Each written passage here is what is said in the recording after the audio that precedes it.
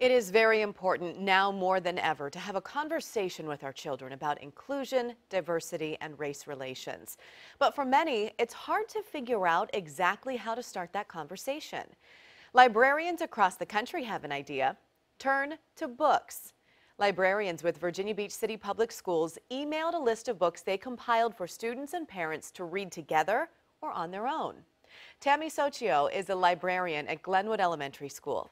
She tells me the district's collection of books about inclusion and diversity had been growing over the years. She and her coworkers put together a list of their favorites, including The Day You Begin by Jacqueline Woodson and Sulwe by Academy Award-winning actress Lupita Nyong'o. The long list of books are for children in kindergarten through 12th grade and possibly beyond. Mrs. Socio says there is a popular quote among librarians that books can be windows and books can be mirrors. So we want our children to be able to have both. They look in the mirror and they see a character or a situation that reminds them of them, and then they can relate to that. Or they could look through the window and see a situation that maybe they're not familiar with or they haven't encountered, but they'll get a greater understanding of it.